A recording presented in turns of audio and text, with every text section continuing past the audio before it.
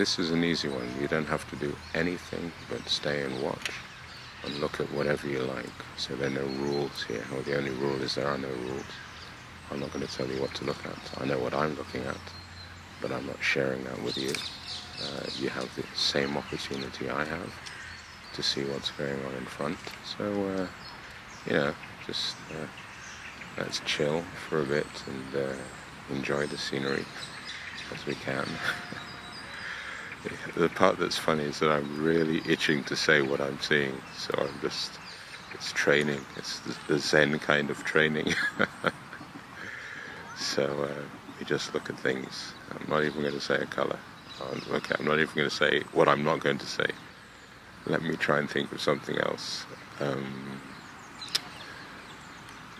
Alright, I used to think a lot about brooms. That's right, I'd look at brooms and I just wonder, why were they the shape they were? I mean, if you look at a broom, you know why it is, but as a child they just fascinated me. I don't know why.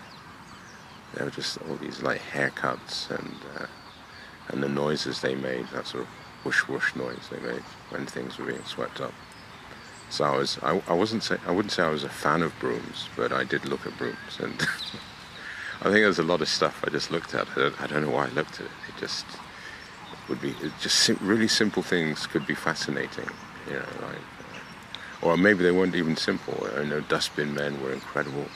The way they would pick up the bins and throw them into the back of the truck, sort of in singular movement. So it was always very rhythmic, and they'd be whistling, and they all seemed very jolly, and I'd look at stuff like that. Anyway, so having said that, I hope while I was nattering along, you found the opportunity to scan the horizon and say, oh, that's interesting. Oh, what's that? Oh, what's this thing? What's that one? And I hope you enjoyed it, so I'm going to let you have a minute's silence in which I will keep quiet. I will not even cough, and you can enjoy the scenery. Okay, see you.